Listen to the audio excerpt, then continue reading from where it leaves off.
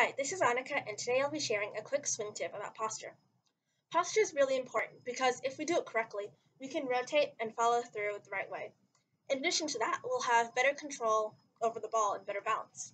So, first of all, make sure to line up your shoulders and arms so they're pointed pretty much straight towards the ground, like this.